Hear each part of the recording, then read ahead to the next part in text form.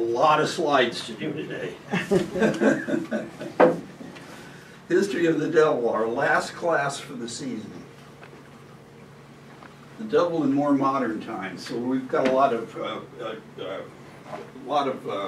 years to cover from the end of biblical times up to modern times.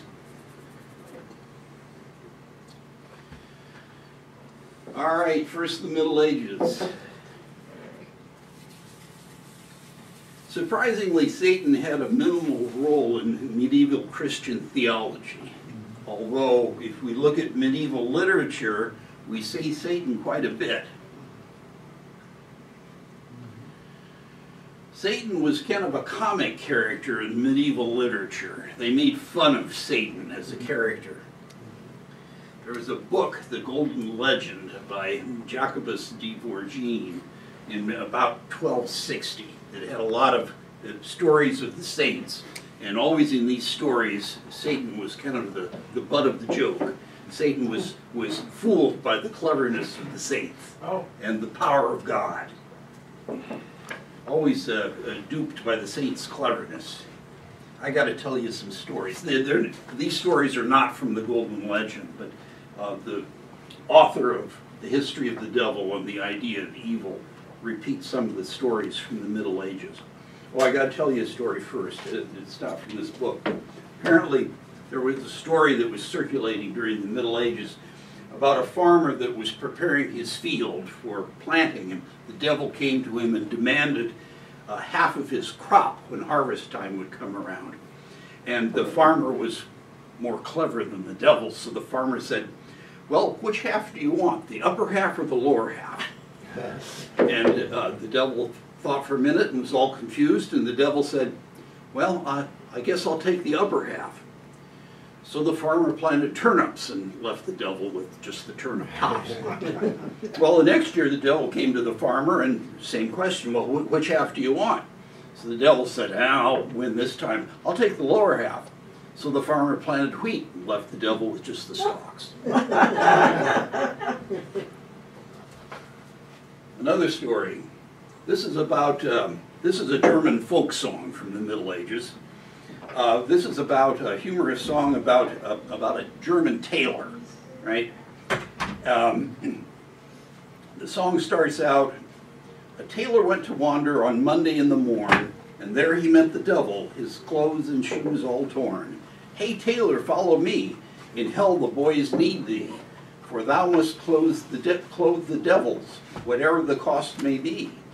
Now, the tailor, on arriving in hell, maltreated all the devils with his tailor instruments and scissors and things, and in the attempt at dressing all of them, and all the devils swore that they would never again allow a tailor into hell, no matter what sins that he had committed.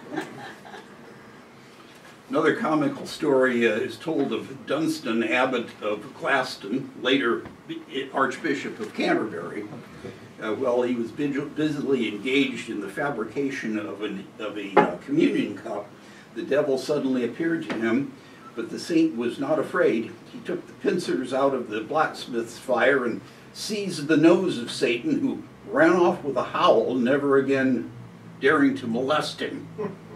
The event is commemorated in an old rhyme. It goes, "St. Dunstan, as the story goes, once pulled the devil by the nose with red-hot tongs which made him roar that he was heard 3 miles or more." Where did that go? That The story? Yes. That's from an old German folk song. Yeah. Yeah. Yeah. But I just went. I can remember the days, about more than 3 days, and we went through going down like that, and when we left, and then we were gone. Yeah. But toward the end of the Middle Ages, the fear of witchcraft began to take hold. Pope John the 22nd in 1326 issued a proclamation called above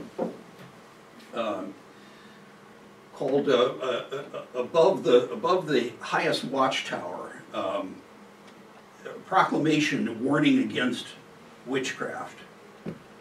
By the 1430s, witchcraft was started to be seen by the church as a part of a vast conspiracy led by Satan. And this leads into one of the worst periods of the church's history, the Inquisition. Let's make a kind of Spanish Inquisition. Nobody expects the Spanish Inquisition. A humorous introduction to a very dark period in the church's history. So that was like, you said 1460 something? Yeah. So when did the Salem witch trial, was it like 100 years later? In the 1600s. Yeah, so it just Yeah. lasted this It's long. lasted a long time. I'll get there eventually. Several slides to go before we get to the New World. In 1163, actually a long time before the 1400s, it started much earlier. It started several hundred years before that. 1163, Pope Alexander III, that's when the title Inquisitor was first used. If we go back even earlier. The Inquisition first really got going under Pope Gregory IX. In 1229, the Inquisition became an established church institution. This was the first time that Pope became the absolute ruler of the church. Even at this time, even bishops could be brought before the Inquisition. The Pope was such a strong ruler at that point under Gregory. Gregory appointed the Dominican order as papal inquisitors, and the Dominicans became so hated because of their role in the tortures of the Inquisition that some people came up with a new name, a corrupted name for the Dominicans, based on a play on words in Latin. They called the Dominicans Dominicanus, dogs of the Lord.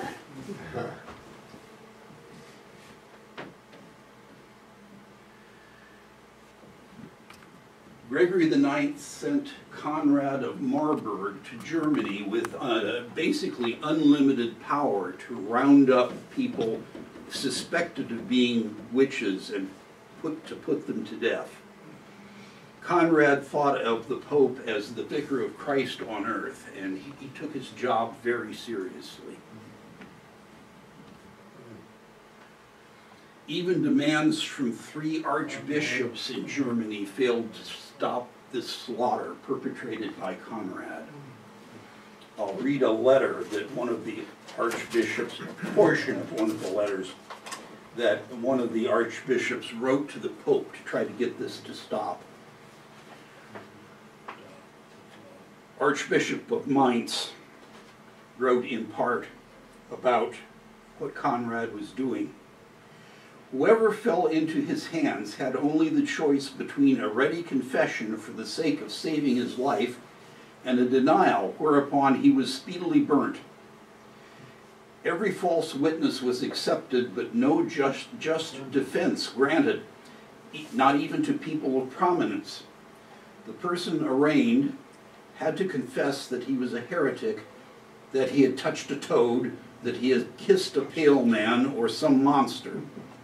Many Catholics suffered themselves to be burnt innocently rather than confess to such vicious crimes of which they knew they were not guilty. The weak ones, in order to save their lives, lied about themselves and other people, especially about such prominent ones whose names were suggested to them by Conrad. Thus brothers accused their brothers, wives their husbands, servants their masters. Many gave money to the clergy for good advice as to how to protect themselves, and the greatest confusion originated. The Archbishop's letter failed to impress His Holiness and did not in the least change the course of things.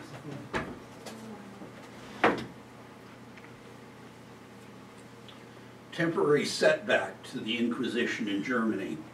July 30th, 1233, a group of German noblemen set out on the road after Conrad. They caught up to him and killed him. It was just a temporary setback.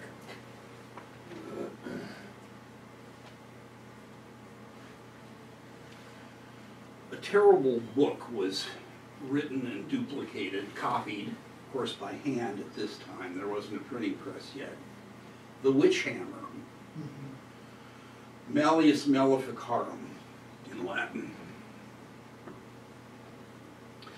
It was not signed. There was no author printed on it, but it is suspected that one of the German Dominican inquisitors, Heinrich Kramer or Jacob Springer, we don't know which one, I haven't been able to determine. One of my sources says it was Kramer, another one says that the style of writing in that document is like other writings from Springer, so I don't know. This basically was an instruction book for inquisitors. This came out after these two inquisitors were having a rough time in Germany because the local authorities refused to cooperate with them. So they appealed to Pope Innocent VIII in 1484. The Pope came out with a proclamation to the German authorities called desiring the highest, with highest ardor. This proclamation said it is the highest desire of the Catholic Church for the German secular authorities to cooperate with the Church's Inquisition. Now, it didn't mean much. You notice from the date that we're getting close to the Reformation. The German secular authorities didn't care much for what Rome said at this point. Okay, so this proclamation didn't do any good. They still refused to cooperate. So these inquisitors, Dominican inquisitors, one of them, or maybe both of them, came out with this instruction book for inquisitors. According to Paul Karras, the author of this book, the style is poor, ideas are foolish, nonsense, self-contradictory, irrational, and superstitious. Tell us what you really think, Paul. He has a lot to say about this book. It was a horrible piece of writing. As I said, it was an advice to inquisitors. Some of the advice is as follows: how to deceive the victim to extract a confession, lie to the victim, offer clemency in exchange for a confession. You don't have to go through with it, but offer a deal. If you feel bad about that, offer the deal anyway, and then leave and bring in somebody else who didn't promise a deal to pass judgment. Okay. Things like that. There's a big section of the book with very detailed descriptions of methods of torture to extract confessions.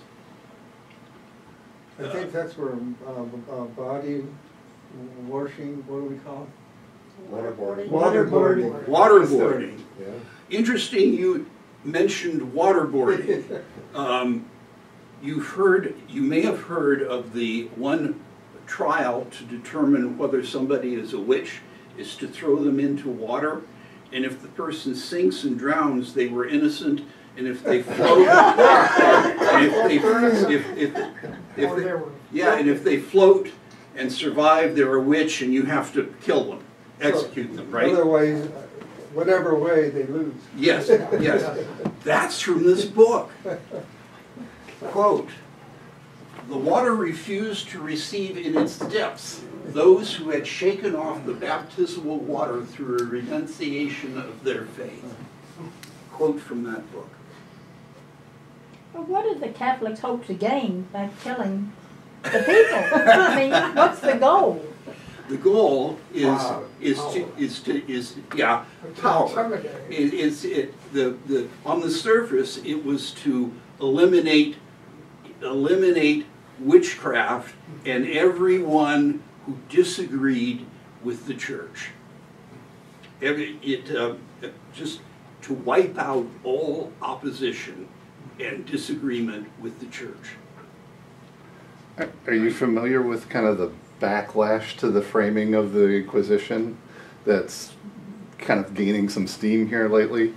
There are historians who are now saying that 90% of what we know about the Inquisition is made up or trumped up. Is that right? Yeah, so I mean, you know, I don't know where to set the thing, but there are definitely, yeah, do a Google on was the Inquisition so bad, and you'll get Yeah, maybe from the Holocaust deniers or something. Well, I mean, I think it's more serious than that. I think it's worth a look. I think one of the arguments is that the vast number of people who were called in by an inquisitor were basically given the equivalent of, you know, say 10 Hail Marys and sin no more. Oh. Yeah, you know. So I don't. But anyway, it's an interesting thing. Yeah. So they don't believe that anyone was burned at the stake? No, definitely not that. Oh. They just don't believe that it's at the scale that is talked about, say, in that book. That they say that's not true. And it's not a question of belief, it's a question of these historians are saying there is evidence to say that didn't happen that way. Now, I'm not using this as a single source. No, I understand. Yeah, Okay. Okay. A comical note to end the section on the Inquisition, but this is a true story. Well, it's a true story according to this book. It is funny anyway. In Basel, Switzerland, in 1474, a diabolical rooster was so presumptuous as to lay an egg. The poor creature was solemnly tried, found to be possessed by the devil, and condemned to die by the order of the authorities of the good city of Basel. Two thoughts. Even in those days, it was not good to be a transfer. At least I hope they got a winner chicken dinner. Now we come to the Reformation. The devil was to Martin Luther a real living power. I've reproduced here the third verse from A Mighty Fortress. Though devils all the world should fill, all eager to devour us, we tremble not, we fear no ill, they shall not overpower us. The world's prince may still scowl fierce as he will. He can harm us none, he's judged, the deed is done, one little word can fell him. The world was filled with demons as far as Martin Luther was concerned. Another quote from Luther, this is from a book called Tischreden. That means table talk. We're all familiar with table talks, right? Yeah. Apparently, some of Martin Luther's students wrote down what Luther said at some of his table talks, and it became a book. So here's a quote. Early this morning, when I awoke, the fiend came and began disputing with me. Thou art a great sinner, said he. I replied, canst not tell me something new, Satan? That's sort of the essence of what it is to be a Lutheran, isn't it? Yeah. The devil comes to us and tries to guilt us, you're a great sinner. And we can say, because of God's grace, yes I am, but God loves me anyway. What else you got?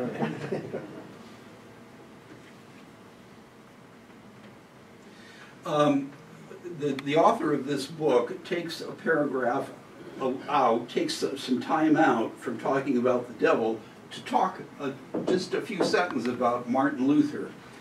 He must be impressed with, maybe he's a Lutheran, I don't know, was a Lutheran. This book was written a long time ago.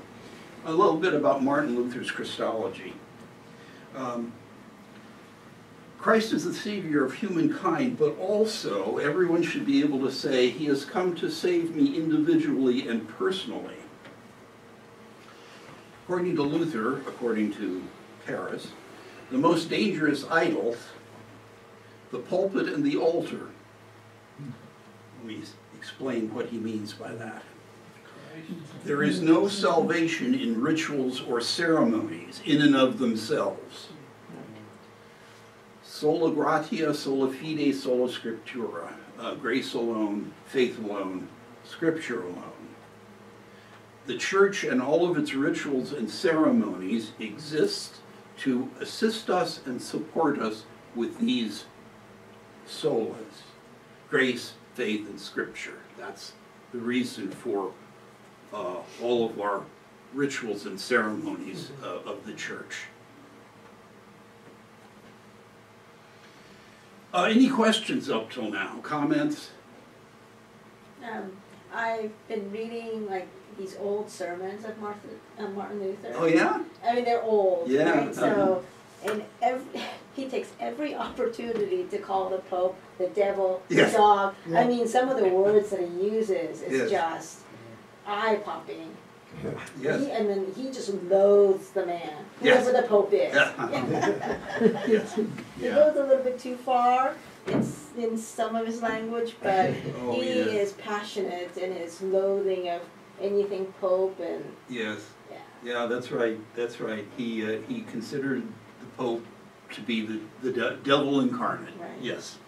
With Luther, it makes a big difference as to the year you're looking at too. Right, Yes. Because the later he Yeah. got, The you know, more. the worse he got. And I Yeah. think this must be the later version. It could well be. I mean, he wasn't great when he was earlier too, when he was talking about the Pope, but he really This dialed is it up. determined. Yeah. Plus he's anti-Jewish also. Yes. Yes, the older he got, the more anti-Semitic he got as well. I mean, in his later years, he published a paper called On the Jews and Their Lies. It was really, he really got terrible in his later years. So Hitler liked that book, right? Yeah, I mean, He used it. he used that in some of that in his propaganda. Yeah, true. And Luther went on a pilgrimage to Rome and he saw how corrupt it was. Yeah. Personally. Yeah, Yeah, so. right. The early modern period. Now I'm going to stretch the conventional definition of the early modern period a little bit. Most scholars start the early modern period actually before the Reformation in the late 1400s. But I wanted to talk about the Reformation separately, so I'm going to start the early modern period in the late 1500s, about 100 years later. Now we have both Protestants and Catholics, and both of them believed that witchcraft was real, for at least for a time. Okay. John Weir, late 1500s, wrote a publication called "The Tricks of the Devil." Latin isn't so hard. Anybody know what prestidigitation means? It's like a ham. Magic trick, right? Magic trick. Magic trick. Okay. On the tricks of the devil, right? So you know Latin, you just don't know that you know Latin, right? This is where we get the word prestidigitation. Tricks. In that publication, he says witchcraft does not exist, but Satan promotes the belief in it to lead Christians astray. That's an interesting point of view, isn't it? The panic over witchcraft, now we're getting close to the Salem witch trials here, right? Panic over witchcraft intensified in the 1620s. It continued until the end of the 1600s. There are estimates that around 60,000 people were executed for witchcraft during the hysteria. Not just in the 1600s, but you go back all the way from Pope Gregory IX in the 1200s up through the 1600s, and estimates that are around 60,000 people. Now that's not from this book, that's from another source. Like I said, I'm not using just one source here. That's from another source. The Devil in the New World. Okay, so here we get to the colonies in Massachusetts, particularly the Massachusetts Bay Colony, which was the second colony in Massachusetts. The first one was Plymouth Colony. The second is Massachusetts Bay. The New England Puritans believed in Satan's reign. John Winthrop, the leader of the Massachusetts Bay Colony, he wrote that the devil caused rebellious women to give birth to stillborn monsters, on each foot 3 claws like a young fowl. This is in particular rebellious women. He was warning women, stay in your place or look what will happen to you.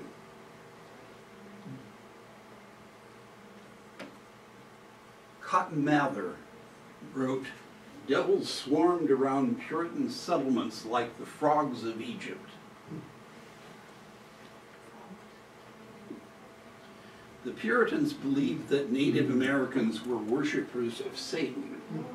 I can't say all of them did, but there was the belief at the time that Native Americans were worshippers of Satan.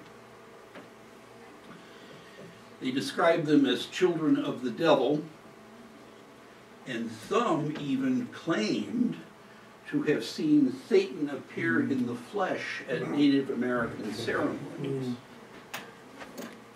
So this gave them the righteousness to attack the Indians and take away their land by... Yes, they were, yes, or forcibly Christianize them to save their souls. The boarding. Yes. That happened a lot in some of the indigenous communities, especially in Alaska. It did. With the natives. It did. It did. Well, you don't want to let those savages go to hell, right? That's what they thought. That's what they thought. Well, they did that in Hawaii too. With Yeah, the sure. The Hawaiians living there. Absolutely, absolutely. Manifest destiny and all of that nonsense.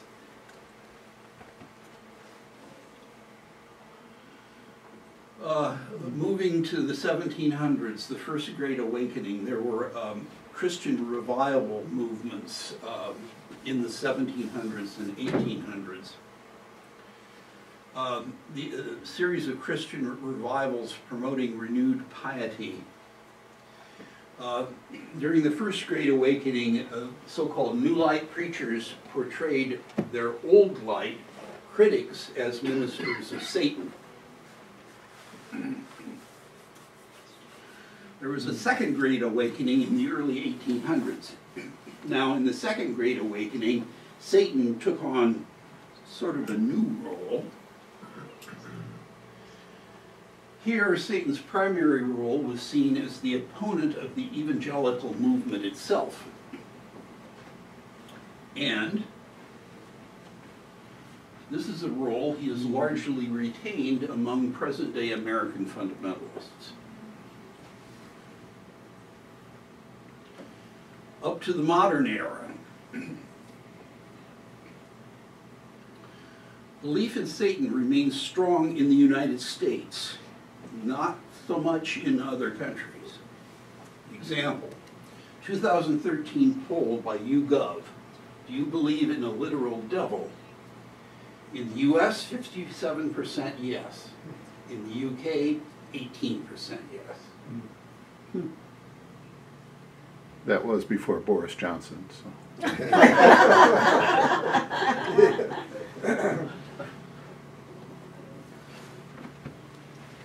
51% of Americans believe that Satan has the power to possess people. The Exorcist. Yes, The Exorcist. In fact, I read, I don't have it up here on a slide, but I did read in one of my books that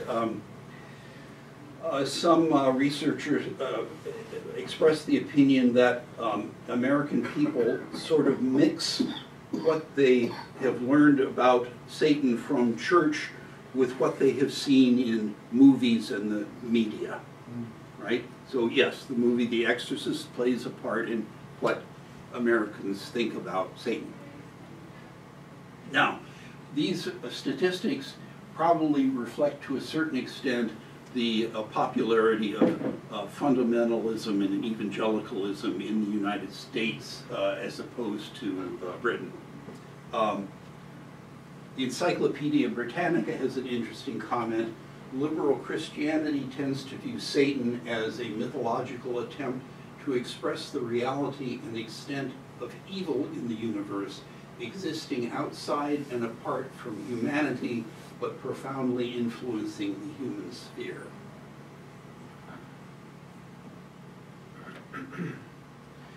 All right, coming up to modern times, I want to say a few words about modern Satanism. Especially since it has seemed to me, speaking with modern day fundamentalists that I have had occasion to speak with, they seem to be quite terrified about the influence of the devil in our lives, and Satanism in particular. So I want to say a few words about this. I think Satanists are a bunch of fools. Actually, I don't think there's much to be afraid of, but so here's my take on it. There are two types of Satanism: theistic Satanism and atheistic Satanism.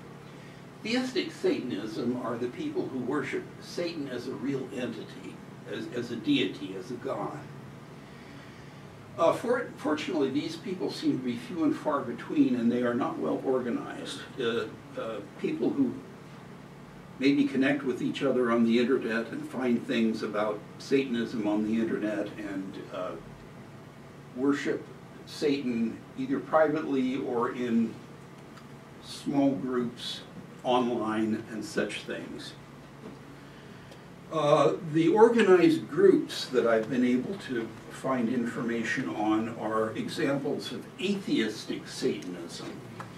These people are atheists. They don't believe in an actual deity, Satan. They're atheists. They don't believe in any god at all. The first example is called the Church of Satan. This is an organized group. It was started by Anton LaVey in 1966. This guy was quite a character. He's dead. He's been dead now for several years. But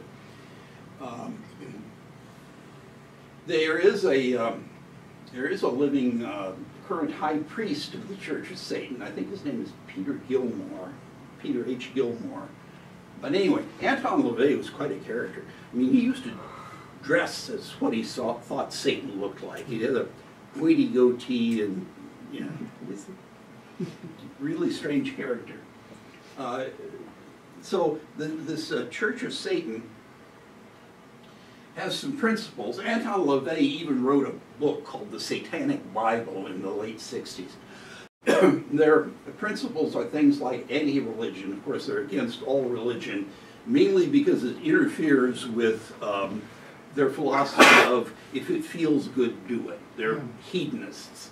Libertarianism, hedonism, let the strong prevail. LaVey even made comments in favor of historical eugenics movements. It's a mistake to coddle the weak because it hurts the human bloodline and that sort of thing. Okay.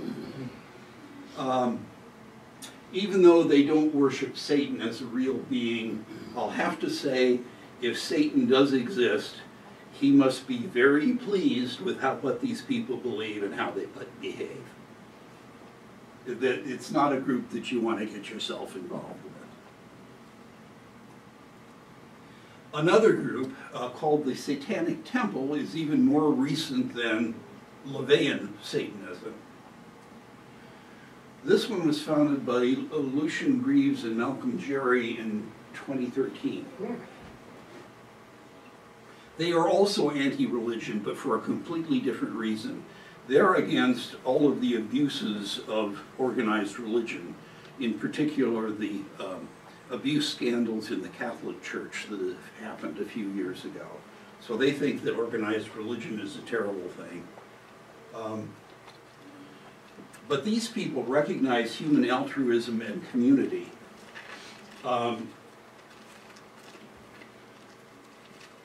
They're anti-religion because of the abuses by religion, but they throw the baby out with the bathwater, right?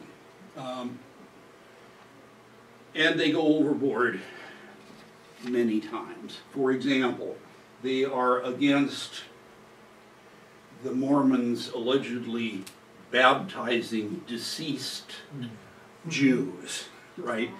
You know, the story is that Mormons baptize deceased Jews to try to keep them from going to hell, right? And so there was one case that the Satanic Temple people put on a demonstration against this practice by going to the grave of a Mormon woman and doing a ritual to supposedly change the gender identity of this deceased Mormon woman. I assume they were trying to make a point with some amount of humor, but it was in very poor taste, and in fact, the demonstration included some nudity, and the head of the Satanic Temple got arrested for public indecency. So it's, again, not an organization that you want to get yourself involved with. So that's modern Satanism, at least the two organized incarnations of it that I have been able to find. So that's the history of the devil. In this series, we've gone from pre-civilization, evil worship, through biblical times up until the present.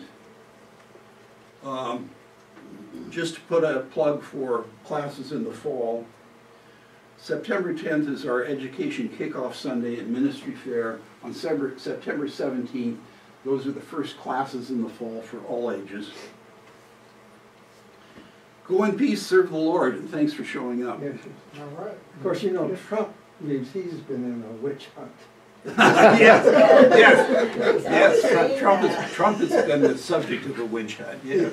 And then Joe McCarthy. Oh yeah. That was talk about evil. Yes, yeah, the communist witch hunt. Yeah. Yes. I would throw in one more modern version of Satanism. Yeah. And that's kind of casual protest. So like you go to AC/DC rock concerts and they sell devil's horns that light up. Yeah. And it seems to me that it's very much positioned to just be kind of countercultural. Yeah. But they use very much imagery, and some of that particular band's songs and other bands have satanic allusions without saying go and worship Satan or join our cult or church or whatever. Yeah, exactly. Well, these atheistic Satanist groups, I mean, the real reason they use Satan is for shock value, right? They don't worship Satan. They're anti-religion, and the only reason they use the word Satan is because it's shocking to use the word Satan. Right. That's the real reason. Makes me think of the Rolling Stones and Sympathy for the Devil. How do you classify, like in the 30s and 40s, the gentleman who made a big rise in Germany, Hitler? Yeah. I've heard of him, as being the Satan personified type way he did things and what his actions were. Yeah. Is that in any of your readings, do they even refer to him? No, I haven't run into Hitler in any of the readings. Of